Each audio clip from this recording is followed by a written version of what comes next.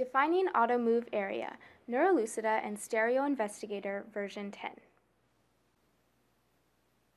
Automove is useful when tracing objects that are larger than a single field of view. This can be used on acquired or live images. Go to Move, Automove.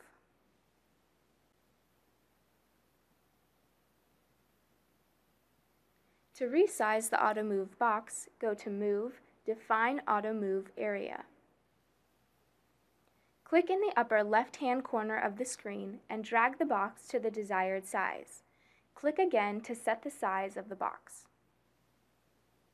Continue tracing beyond the automove area to go to the next frame of view. The image will automatically move while the tracing remains synchronized with the image. If you are working with a live image on a motorized stage, the specimen slide will automatically move and the tracing will adjust accordingly. This is a great way to speed up your work.